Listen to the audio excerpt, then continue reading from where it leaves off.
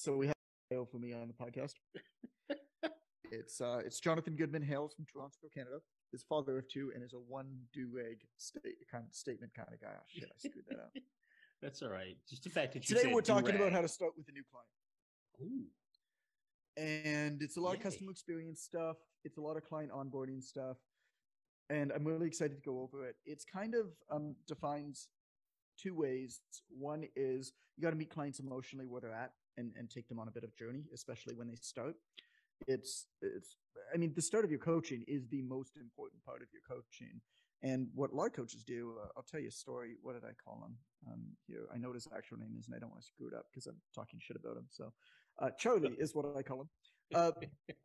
So I tell the story of Charlie and how, like, Charlie signed me up as his client, and then I basically had to chase after him to get the program and didn't hear from him for like 7 days. Meanwhile, he was working on my program. He was doing what he should have done. But I'm sitting there as a new client and nobody's spoken to me for 7 days. And that's obviously a bad experience. So we're going to talk about that, meeting them emotionally where they're at. And then the second kind of piece of it is client confidence comes from the rigidity in your process. We've mentioned that before, but it really comes to play here. Client confidence comes from the rigidity in your process. You're the expert. Experts have a process. The more rigid your process, the more your clients will trust you. Before we get into all of that, though, I haven't told you this yet, Amber and Ren. I sent out an email to somebody today to see if they were interested in sponsoring the podcast. Now, I'm not actively looking for sponsors. I don't really care if somebody sponsors the podcast. There's basically two companies that I would want to sponsor this podcast. And the reason is there's like two companies that stuff that I actually actively use and really like.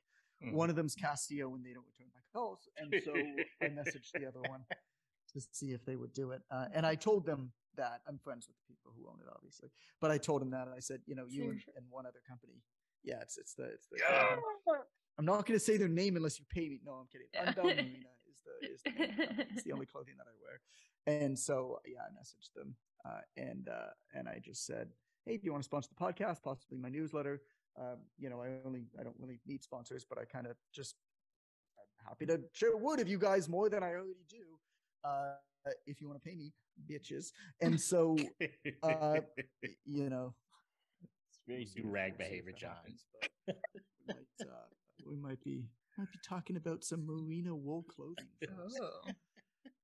When I say whichever one of you two wants to kind of take this. When I say like onboarding, how to start with a new client, let's lead off with this. What's the first thing that kind of comes to mind? That's a lot of fun. Like, that's my favorite part, you know, beyond them like actually succeeding at their goal. But like, that's the most fun for me, right? Like, beyond that, right? Because that should be the number one thing. But like, that's the moment where they are the most excited and nervous and like full of energy and potential. And to be able to kind of take that and run with it and set them on a good path. So, I mean, for me, that's just so much fun and I'm sure Ren does the same thing. Like, that's where you have a lot of room for like creativity and having fun in the process. So for me, that's one of my favorites. This is your bread and butter, Amber. So I'm looking forward to you making this better. Yeah, definitely. I already added a line based off of what you said. I just added they're full of energy and potential, like right in the book. Like that line got added to the book as you were talking. You might have heard my keyboard. Len, anything like what's the first thing that comes to mind when you hear the line how to start with a new client? I immediately think like first date / honeymoon, right? It sets the precedent for whatever the relationship's going to be. You know, relationships are like a bungee cord, right? They never go higher than the jump off point, right? People get into things, it's going to get better and better. And it may, but generally speaking, the height to which you jump the bungee is the greatest height to which the bungee is going to go, right? It's going to bounce higher than what it is. So I got to be pretty doggone good at that first step. And I've just poured some cash, some Canadian loonies into my onboarding. So I'm eager as well to talk after Amber talks, though, because she's going to say better stuff, and that will make my stuff seem better. Yeah, it'll make my stuff seem better if they've already heard something good. I do want to thank you, though, Ren, because I just added yet another line to the book. The first paragraph now of this section goes, and let me read it for you, dear listener. A new client just signed up. Period. They're full of energy and potential. Period. Nice. It's both the first date and the honeymoon. Well, period. There you go. New paragraph. What next? Right. I'm sure we'll discover. So we need a little like footnote. So every time it's a line from Ren, it has like a little one note, and then when it's from me, a two. That'd be fun. Well, you guys know this, but the last episode was the Seesaw of Empathy, which I think was a phenomenal episode, largely because I spoke a lot less than I usually do, and Ren spoke a lot more. And that was a section that I had written in the book and really, really struggled with. And I decided to bring the topic to the podcast so I could interview you and learn more about it. And then the day after we recorded the podcast, Amber sent me the recording, and I sat back down and rewrote it, and I love what came out of it. I'm a winner. Like, I could show you guys the first draft of that section, and you'd be like, "That's terrible." Was poop? Did you write poop, John? It was just not. You know what it was missing? It was missing the depth. It was missing the stories that you gave. It was missing little quotes that really make it jump out. Like I'll never forget that I'm not a native. But that I'm not native, but my goal is to feel fluent. It's you cannot immerse yourself in another language and culture authentically and not see your empathy level for that group of people rise. So what you're saying is it needed a little Renergy, huh? Am I right? Huh? You guys get it, you listeners? Huh? So it's super important to get in front of buyer's remorse when you begin coaching. I don't like. You got to anticipate how they're going to feel, right? And when you're meeting people where they're at, it's meeting people emotionally where they're at, more than anything else. And so when somebody starts coaching after they've signed up, they're generally pretty nervous and pretty anxious. Mm-hmm. Right? Yeah. It's like two virgins on a honeymoon. Is this a theme for us today? That's going in the book. I like that he didn't like it, but then thought about it. It was like, no, actually. Yeah, it's pretty good. Yeah, let me try to stop. You can edit the stuff out later, but better to have it. Better to have it and not need it than need it and not have it. Whittle down, because you can't build up later, but you can always chop down. That makes sense. I'd love the 3 listeners of this podcast when they buy the book, and they just get to the section, and they're just going to remember back to that one episode they listened to in whenever, in April or whatever this episode's going live, and they'll be like, "Oh, that line was stupid, and it's stupider in this book." Right? That's wonderful. It reads dumber than it sounded. So what it's going to feel like to your client when they start your coaching is they're going to feel like they're a virgin on their honeymoon, and they're going to look at their spouse, at their partner, who's also a virgin on that same honeymoon, and they're going to say, "Where do I stick it?" Oh my god! I have Madonna stuck in my head now. Thanks. So okay, God. I mean that's funny. I don't care who you are. That's funny right It's a funny joke. I'm going to adjust my hat that doesn't need adjusting. So a new client needs to know 2 things, right away. They got to know these 2 things when they start. And the 2 things are, what do I do now? And who do I contact? And how do I contact them if I need anything? You got to anticipate a letdown period after your sale. Because your sale is generally where you bring up a lot of excitement, bring up a lot of tension. And then they buy, and now they have to go to work. It's super exciting to talk about change, to dream about change. It's really hard to actually do it. Mm-hmm. And once the sale is over, the work starts. And so they're probably pretty nervous, but at the same time, there might actually be some like annoying administrative stuff, like getting them set up in the software or whatever beforehand as well. And so the first steps that you take with a client are super, super, super important. I do think that the details of this really matter. I think it's worth taking the time to really analyze all of the touch points, what a person might be feeling, and we'll go over like a process for you.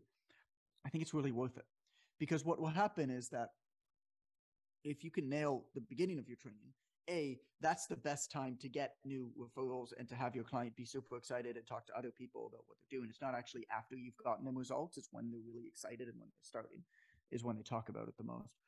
And then the second is, of course, they'll stick around longer. And when they stick around longer, you keep clients longer. And it's a good thing. And so I want to tell a story about a coach who doesn't do a good job. This is Charlie. But anything to add to that idiocy for the most part? But I feel like there was some good stuff in there, Amber. No, you just want to keep going? Yeah, that's just the two virgins on the honeymoon. Just. Well, you started saying the two things, and then in my head, I'm still stuck on the two virgins on a honeymoon, and so I was applying those two things to the virgins on the honeymoon, and like, who do I talk to if things aren't going right? Same. And I was just, my brain's a little frazzled, so we just need to move forward. I don't even know what you're going for that one. That's cool. Ren got it. That's all that matters. Yeah, I understand exactly what you're saying. Like, I don't know, your rabbi, your minister, maybe they can help. I need spiritual guidance. Any hoes in your circle, male or female, otherwise? Good consult. Sorry. So I hire a lot of my own coaches. I think that all coaches should hire coaches, and I think that fitness coaches particularly should hire a lot of other fitness coaches. And there's a lot of reasons why I do it. One is just personal fascination. I love movement. I love different ways to move. I love different types of programming. I love different workout styles, and it's just fun to be able to experience a lot of the other ones, just like kind of my hobby. But the other part is it's the best way to learn. I've learned more about coaching and about programming from hiring other coaches than anything else, any book, any course, anything. And that's because, I mean, you experience it. You're like, it's one thing to read about something in the book. It's another thing to actually feel how it feels when you're doing it, especially something you're not good at. And so I'm often surprised, number one, at how rarely fitness coaches hire their own fitness coaches.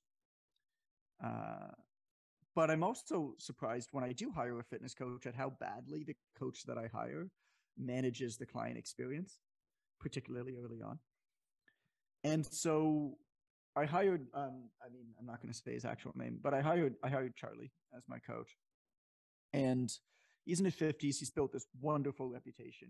He's really world-class at what he's been doing. He's been doing it for 25 years. He's a lifer. He's one of the best out there. And I've known Charlie for about a decade.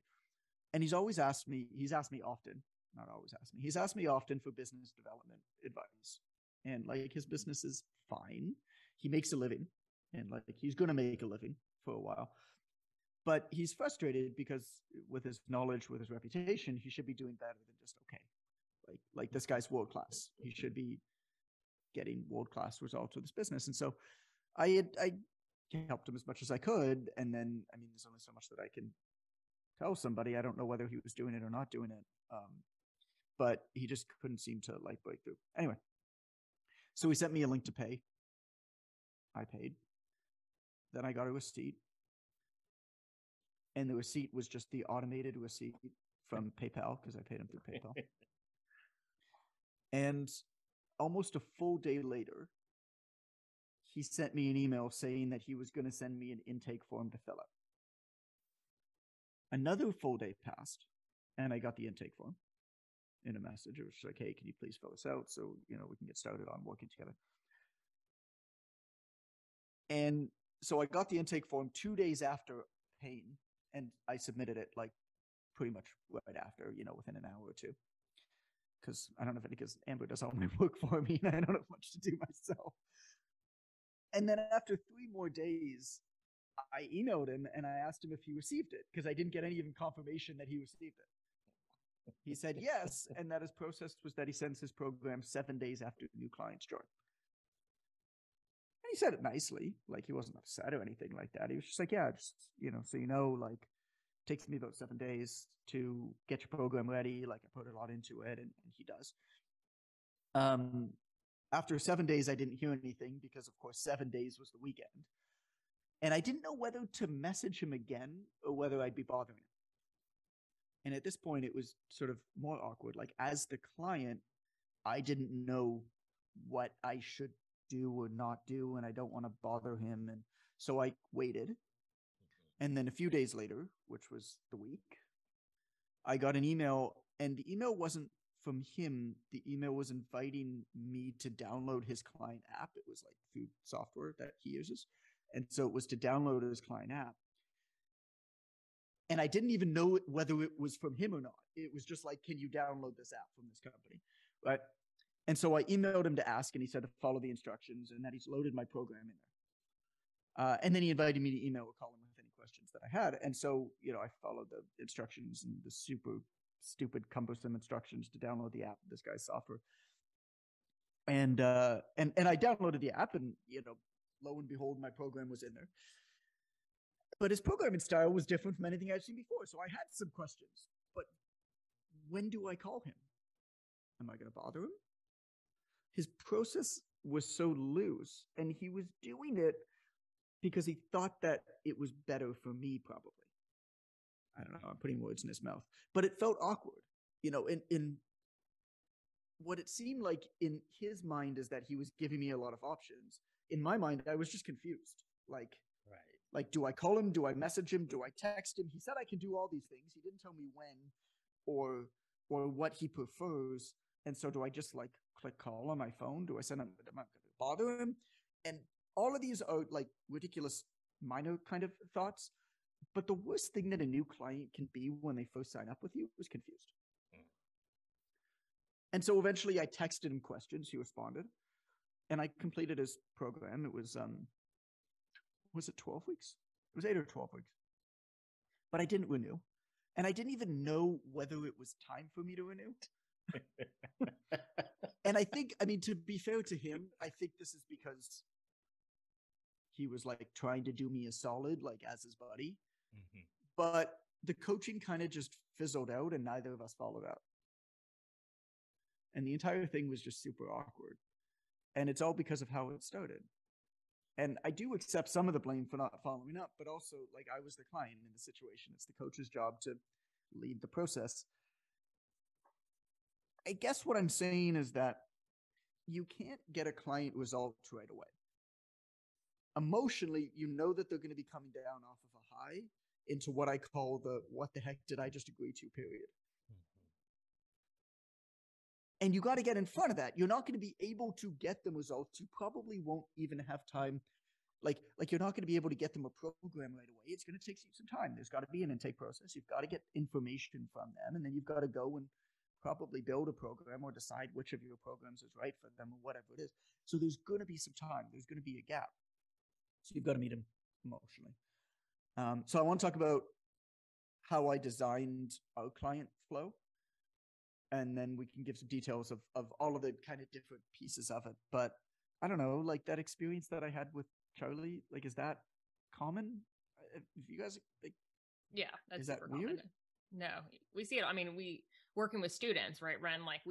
Before we get to help them figure this kind of stuff out. That's the default, right? I think they're so good at programming, they forget that they have to program their business as well. Right. They take all of that the smarts that they have, and they forget to share the wealth in the rest of their business. So yeah, that is super common. In every business I've participated in, from, getting house cleaning services to massage to everything, that's super common, but definitely with our students as well. Like the shower buddy, the bathroom renovation buddy. Yeah. They can give you a lot of great upfronts. Yeah. Here's what's going to happen. Yeah, exactly.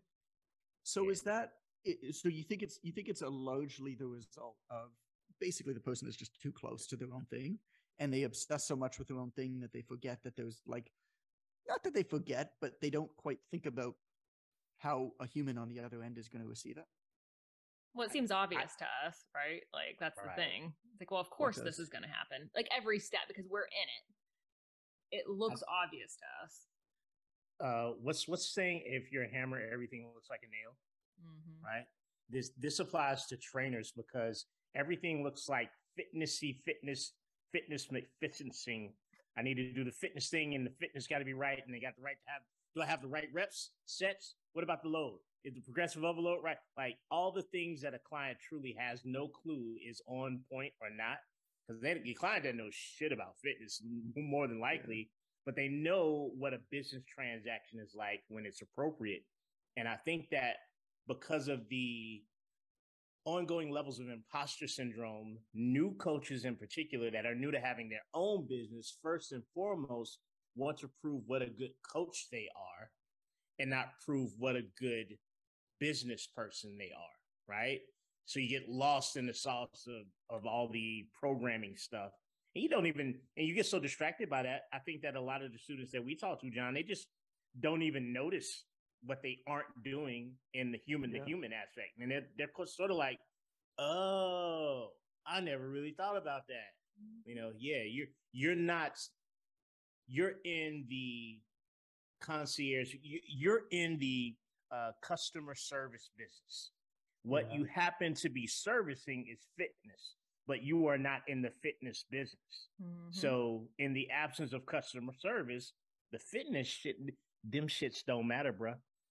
You know what I mean? Like you got to learn how to be a customer service person first. Well, the fitness, the fitness doesn't matter if you don't, if there's no customer to serve.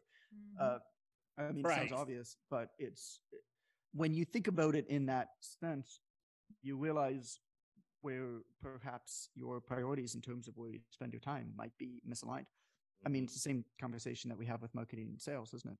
Mm-hmm. Where if you don't actually sell to a client, you can't actually serve a client ever. So it's completely fucking irrelevant how many textbooks you read if nobody can ever benefit from them because you can't get a client because all you're doing is posting about some nuanced version of a squat that you read on the internet. Meanwhile, your client hasn't moved, it hasn't ever been in a gym before. They don't need to know about the Q angle in their hips. Facts. If they're a runner, because all they're trying to do is just make it so they can get off a toilet when they're older. Right. I mean, so what are you focusing on? May I give a quick anecdote about that, John? I'll be brief. I'll be brief. Wait. Hold on. Anecdote to what? About this specific subject. Not the toilet thing. No, not the toilet thing. Good. Go on. No. I know you need to sip up your pop, so I figured I'd say something. I had this discussion with a student yesterday. A student who wanted me. Let's promote. A student for the online trainer. The online trainer academy, an offshoot of the PTDC. I never know, John. Amber knows. I don't know. Onlinetrainer.com. I don't know. Where is that? Where it is? OTA.FSU. PTDC.com/OTA. That's exactly what I was about to say before. It's alphabet soup. Stop interrupting me, Amber. Go to, you know what's better? Onlinetrainer.com/academy. Okay. All right. I paid $63 goddamn $1,000 for that domain. It's still active. We never use it. Y'all need to use it. I butchered it through 3 different versions of this podcast, by the way. $63,000 on What's wrong with you? Money well spent, John. It's a good round number. The anecdote, I had a coach yesterday that was a student in the Online Trainer Academy who wanted me to sort of pour over his social media. He said, I want you to check out, I want to post. The very first post, I shit you not, the very first post was a graph with data points. The dots weren't even connected, right? It wasn't even the line graph that you can, and it was of someone's weight loss. Along the y-axis, it had the weights. Along the x-axis, it had the dates. It had a legend on the right. And I said, well, dude, who are you selling to? He's like, I want to sell to, he was martial arts. I want to sell to martial artists who do a particular type of martial art with some Asian sword, kendo, something like that. I was like, okay, cool. Yeah, they don't want to see this graph, bro. Like I see what you're trying. Well, I just want to show that I was able to achieve weight loss. I was like, take a pen, right, and a blank white sheet of paper. Draw a graph going down and say, this is what happens in my client. Put your picture in the corner, right? Knock it out of the park. People say, oh, look at that drastic weight loss. Oh, the guy in the corner probably did that. When you got data points that aren't even connected, on a grid. You're gonna grid. This screams right. nerd. Like people, I understand research. Did you say that to him? Did you yes. Say, I'm gonna stop you right there. Nerd. And then I pulled his shorts up virtually into a wedgie. But I said, dude, I've been trained to read research. I don't like it, but I understand it. This is research that you posted. Nobody's going to get it. And that is really aligned with what we were just talking about, how you communicate the customer service aspect. There's nobody that needs customer service from a coach that needs to be instructed through a data point grid graph. It ain't working. Well, that's like the dude who says, I train new moms who have never exercised before to help them lose weight and gain more confidence. And meanwhile, it's like this 26-year-old power lifter and his entire Instagram is him lifting logs above his head. Yes. It's like I don't know how I don't know what to do with my face, first off. But second off, I'm just going to adjust my hat even though it doesn't need to be adjusted. And third off, I'm confused as to how you don't see the disconnect here. And this is why you don't do our social media audits. Right. Have you looked at your page recently? Very nice guy. He made some changes, etc. But this is common, right? Because we want to prove our personal trainerness to the world, right? Instead of just communicating with the person who's actually probably going to need you and buy your wares, right? Yeah, it's important to have people buy your wares. Okay, so I like my wares bought. That sounds dirty. Take my corn cob packet out of my mouth. So, going back to one of the first things that I said in this podcast, that is rife with idiocy today, in all the best ways and worst ways. A client needs to know two things, I think, in a really good onboarding process. The first is, what do I do now? And the second is, who do I contact and how do I contact them if I need anything? I actually think the second is a really, really important point because there might be something, like you probably can't give them all of the information that they're going to need to know. And even if you do, they might not understand it or pay attention to it or forget about it or whatever. Like there's probably a lot of things that they might need to know or something they didn't think about. And that's a part that you can't control.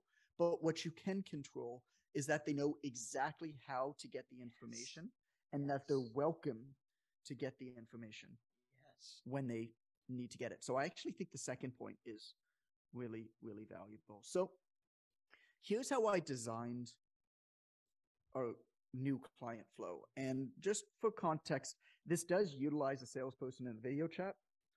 But what we'll try to do, and as you listen, try to think about the philosophy and the fundamentals of it. Like, if your business is you, yourself, and I, or you're doing this in person and not via video chat, like the principles are the same.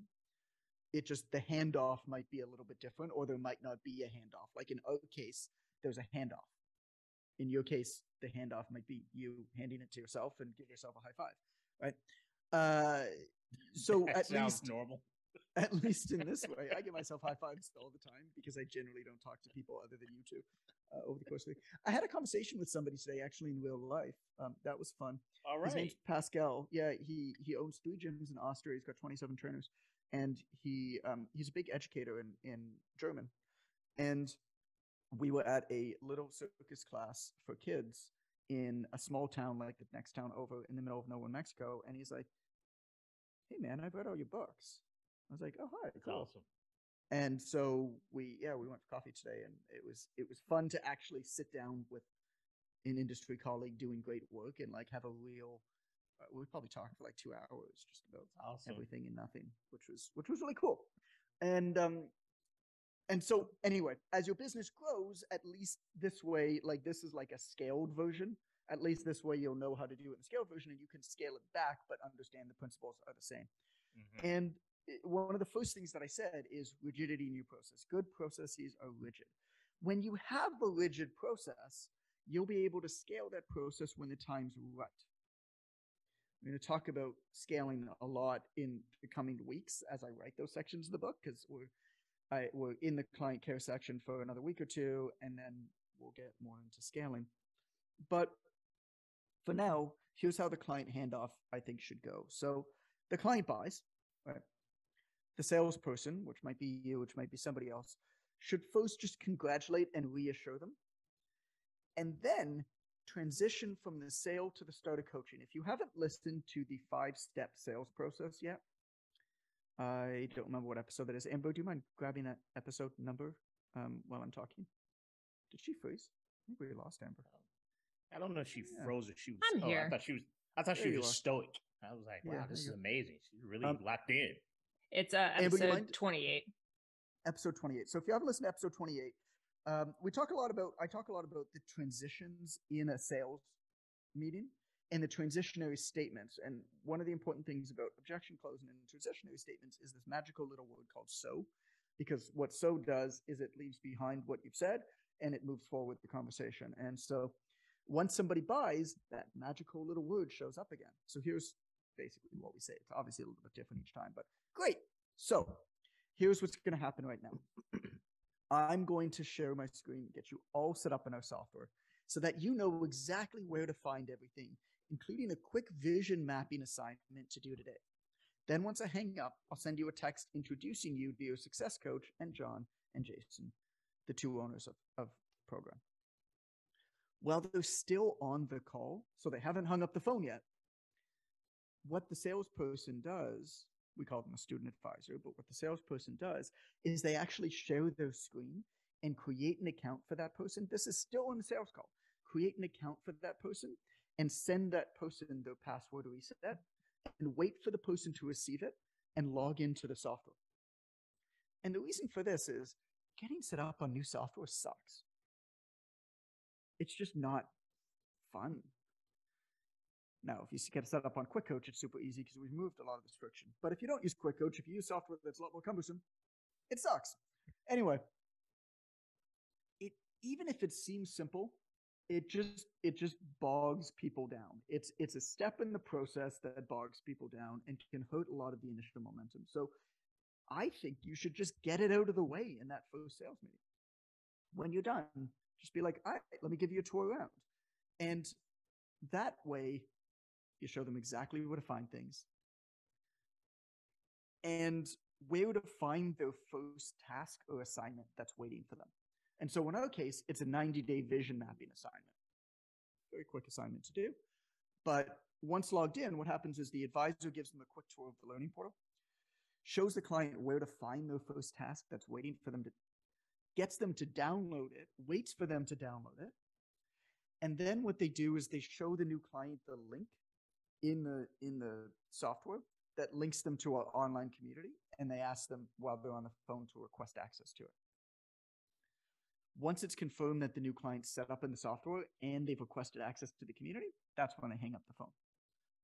Ideally now right away, unless the salesperson has like calls back to back, the new client gets an introductory text message, which is a 4-way message. The message includes just a quick welcome, includes quick details about the client, and another reassurance that the client's in the right place. So here's an actual handoff message that was sent. Actually, I'm not going to read the whole thing because it's kind of long, because these are pretty long, but they're pretty detailed. But I'm going to change the name. Yo, John, Jason, and Krista. So Jason and I, of course, run the mentorship. Krista's one of our success coaches. And so the salesperson decides, in our case, for the mentorship, which success coach is the right match for this person. So, yo, John, Jason, and Krista, please join me in welcoming so-and-so to the online training mentorship. She's a fit pro. She's a person out of this place. She's looking for help scaling her online business. She's a former manager of multiple Equinox locations in New York City, and then she went private, had an assistant coach before burning out from workaholism. It led her back to her roots in Detroit, where she's hit reset and is connecting with a vision that will better serve her and her clients. Add some real details there. And then right at the end of it, she's looking for growth right now, and I believe she's come to the right place. We'll let you guys take it from here. What that message does is a whole bunch of things. Number one, it shows that she was listened to. Like, there's a lot of details in there. It's like somebody listened to me, and they were obviously writing it down and remembered it. which is really important. Then what happens is, of course, we all respond. So Jason will send a welcome message. Wherever I am, I'll shoot a quick video. It's like 10, 15 seconds. I'll shoot a quick video. Hey, what's going on? So great to have you. Yes, I try to make note of something that we have in common or whatever, if there is, right? If not, just like a really nice welcome to them. And then here's an example of where the details matter so much. I always want to say somebody's name. It sounds so simple and obvious, but I always want to say somebody's name.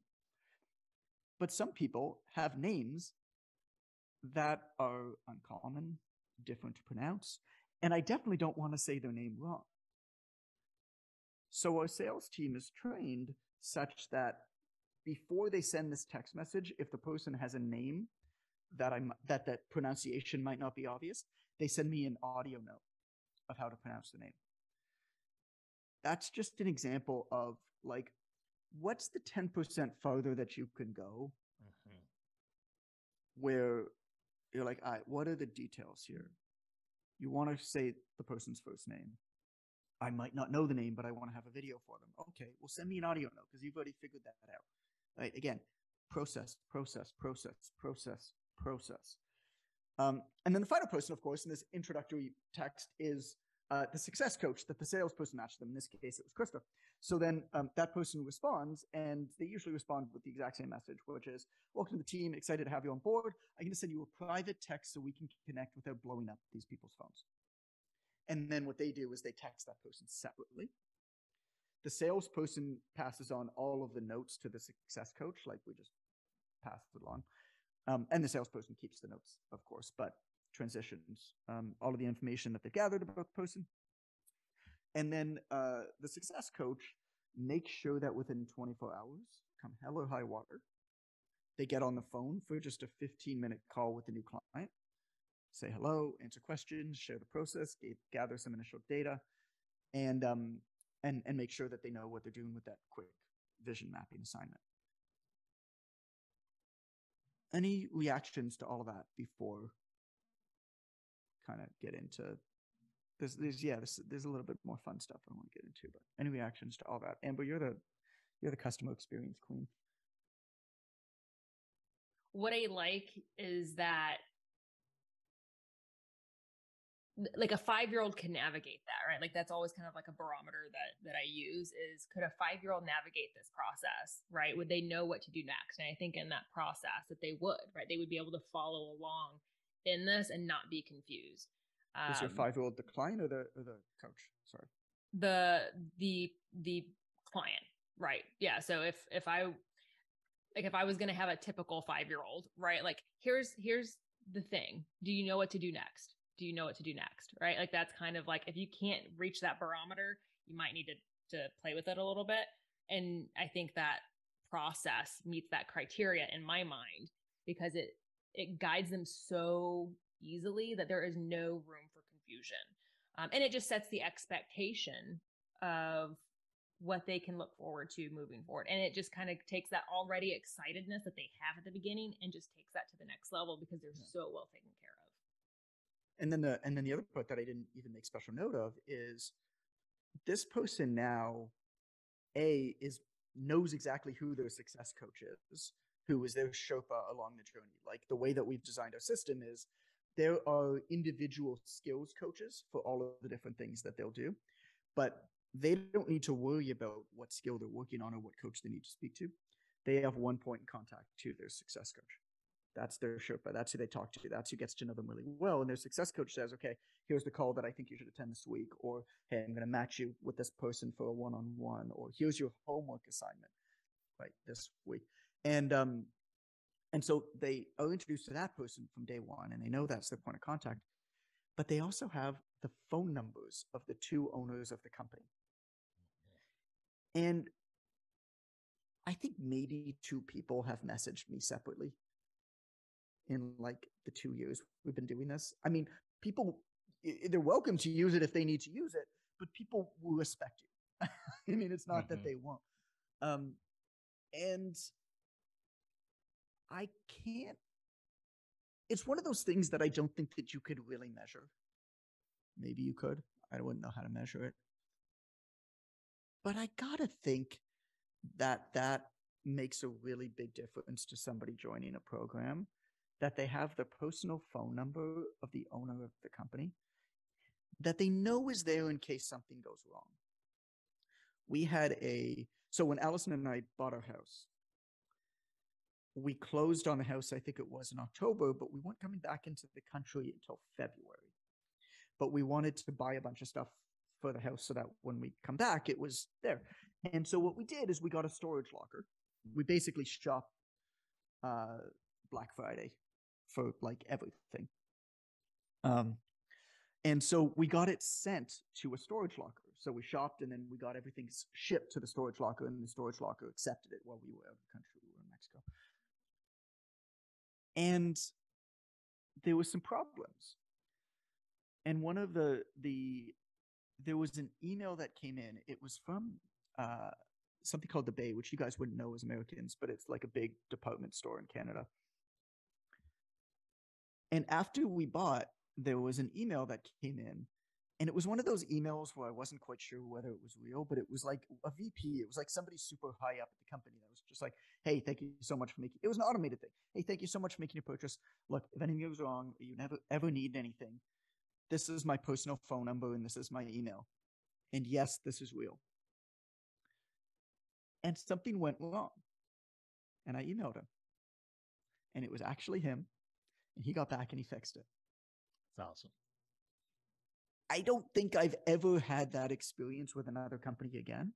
But you bet your ass, when we got back in February and we needed to furnish the rest of our home, we spent another $15,000 at the Bay. And we would not have done that if that thing went wrong and we had no idea who to talk to. So I do think it makes a big difference in just how good you feel about a process to be like, hey, I know who to talk to and I know they're happy to hear from me. We had anything to add before I kind of transition into like, I don't know, it's just a little bit left. Couple of things. Number one, I love the name thing, the audio of the name. As a person that has a particularly unusual name and is very, very sensitive to other people's names, it's amazing when somebody knows your name. Pronounce it. Len, can I tell you something funny? Go ahead. I use a word processor called Scrivener to write. Mm-hmm. And it doesn't matter why. It's just a good word processor for large documents because it helps you organize a lot of stuff. But it has its own autocorrect. And it has no idea how to spell your name, my friend. Yeah, I know. I have corrected your name because you appear in the book a few times because you're basically writing half of it for me. I have corrected your name so many times in this freaking document to the point your name isn't read. I know your name isn't read. But just so you know, if your name appears in the book as read, it's not my fault. Add it to the dictionary. Dude, that's only half of my name. First of all, my entire name is Rencel. Try navigating that in college. But I want to see what it changes that to. Yeah, I don't think probably Russell. That's what humans change. It knows your name. It knows your name. Really? Oh, that's awesome. But the second thing that I like is the oh shit, I forgot the other two things. But I like the fact that the name is pronounced correctly, and I can't remember the rest of what I was going to say. That means it doesn't need to be said. It's details. It's like detail. That specific tactic of getting an audio note from the sales team is a specific tactic. That's not what maybe that's useful to you, but the details are what matters. It just shows that I want you to think. It just shows that you give a shit, right? Like you could think no big deal. I could say it whichever way, bumble it up. They'll be nice to me, and mostly people would. But it's just the extra give a shitness of it that makes it. Oh, and the other thing that I like so much is having the direct contact to the executives who are involved in whatever you purchase. That's a big deal because it's an upfront indication that the people that actually created the thing believe in the thing, right? You really have to believe in your process and what you're doing and know its quality to extend yourself in such a vulnerable way to allow people to contact you on a whim if they need to. That's ballsy, right? Yeah. Like, that's it's also helpful. So we had we had a success coach that we had to fire, unfortunately.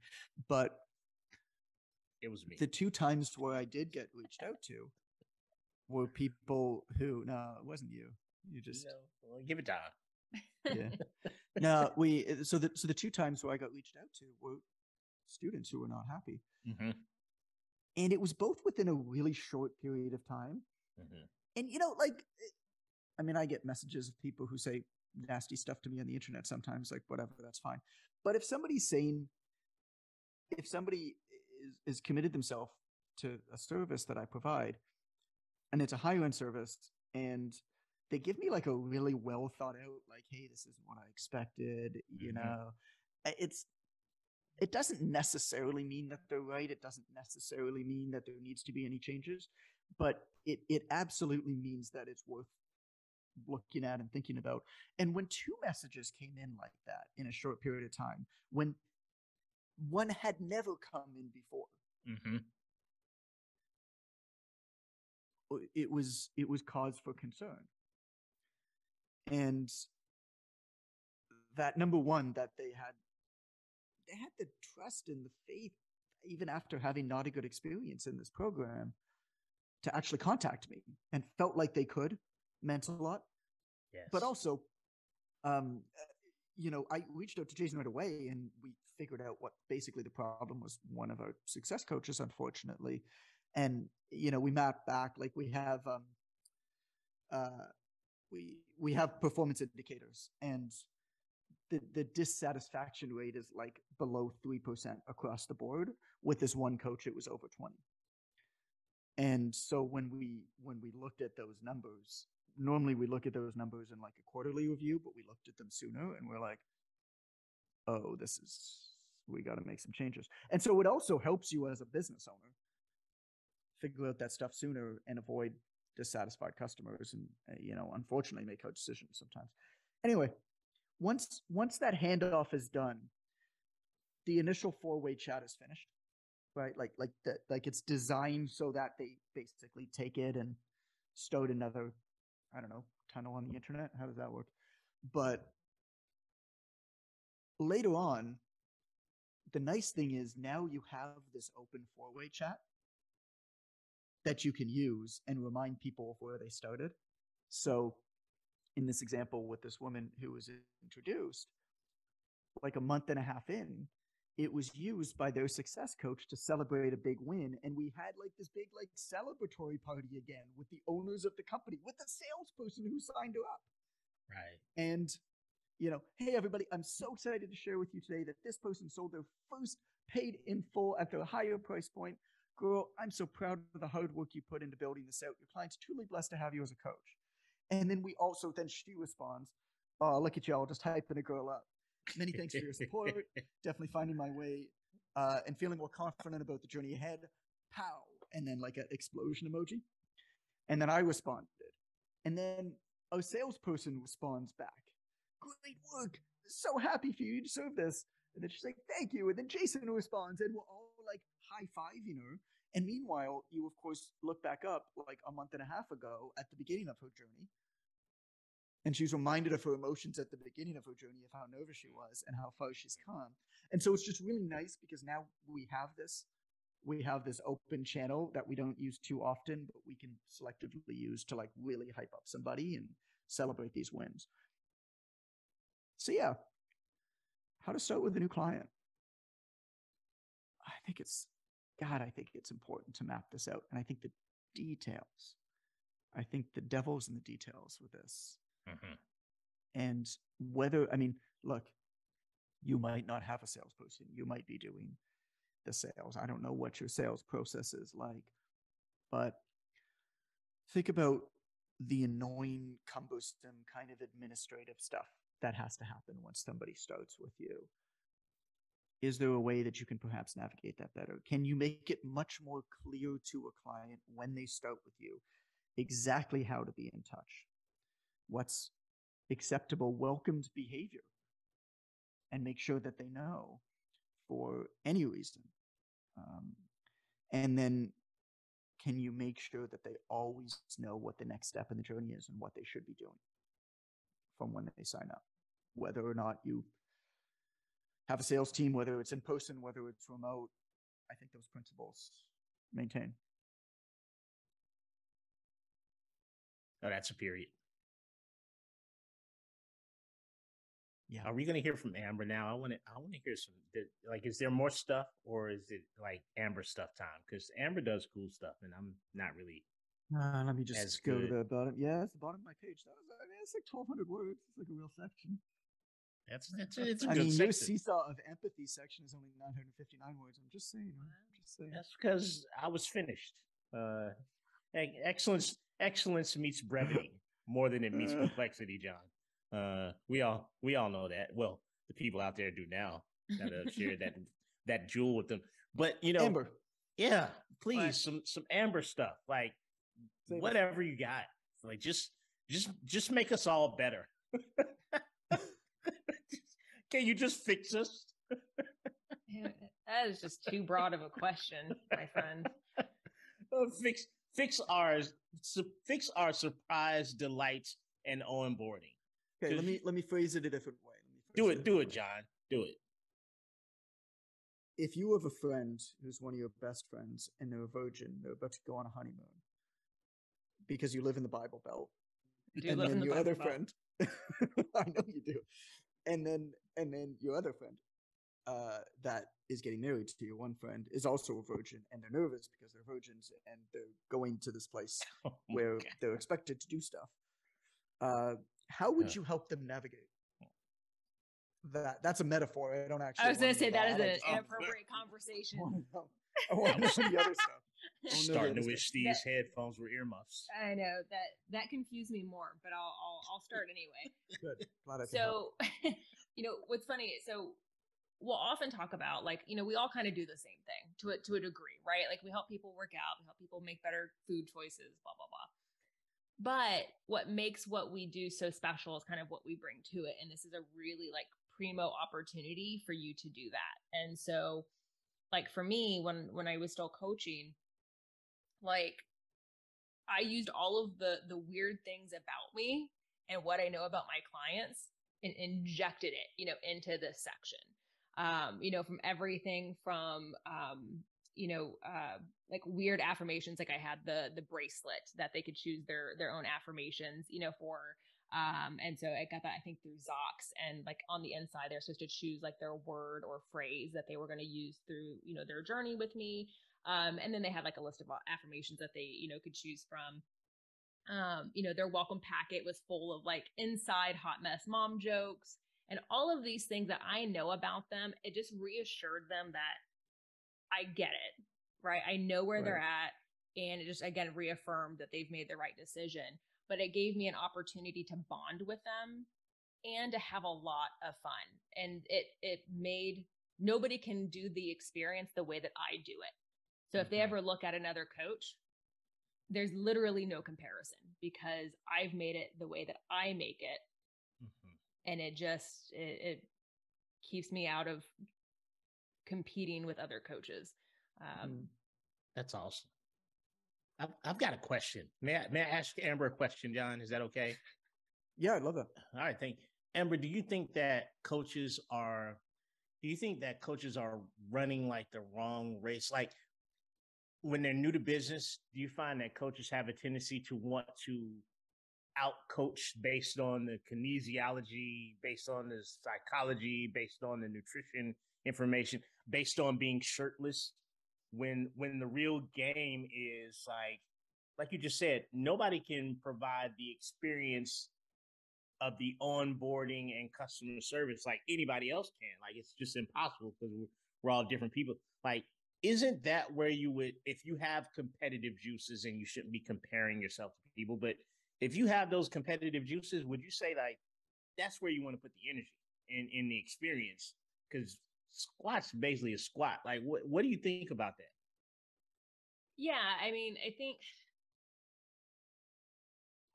we can talk to almost any coach, and most of them are going to know far more than I do about different exercises and whatever. You can, school me in that any day of the week, right? But my clients don't know that, right. For where they're at, they don't care, right? But I do know what they do care about. And that's what I focus on. And buoying their spirit and their motivation and supporting them through that process, because it's not a lack of knowledge on their part, right? Like for most people, they have the internet literally at their hands. It's not a lack of information, it's an overwhelm of information. And this like so I joke, that I joke about being ADHD, and so there's this concept of a doom box, right? And so when you're overwhelmed with stuff in your house, you put everything in the box of doom, right? And then eventually you pull it out. And I feel like most people go through that, but with information. We have so much information, we shove it in the doom box, and then we're like, I never want to touch that box, because as soon as I open that box, my brain is going to explode.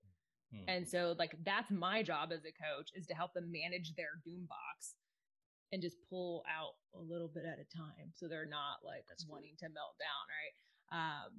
And that starts literally the moment that they become a client of mine. Is I help them just put one step in, one foot in front of the other. So yeah, I don't think that knowing how to, obviously know how to cue a squat is great, but like really beyond that, they don't need to know all of the kinesiology stuff and the science behind it. They just don't care. I have a kinesiology degree and I don't know all the kinesiology stuff. Yeah, no. John's going to paint that wall checkered and do assessments. Thank you for listening to the podcast, everybody. Always a pleasure to have you here. Only a few sexual jokes today. Only a few. We'll try to do better next time. I'll come prepared. If you're looking for something else to listen to, I recommend episode 34, which is Never Lose a Client Again. It really jives with the subject of this. It's really customer service and client care centric. And so Never Lose a Customer Again. That's episode 34. I recommend you check that out after this one. Just scroll back in your podcast app. And as always, please rate and review this podcast. I think that's a thing. People tell me that that's important for the success of the show. I don't really know how these things work. It all goes to space. It's all magical to me. And if you're still listening to this diatribe, which is ridiculous if that's the case, but if you are, please take a screenshot of yourself listening to the podcast, tag me on Instagram at It's Coach Goodman so I can say what's up, give you a virtual high five, and maybe tell you whatever dad joke I'm thinking about that day. That'd be fun. All right, take care. Thanks. Bye-bye.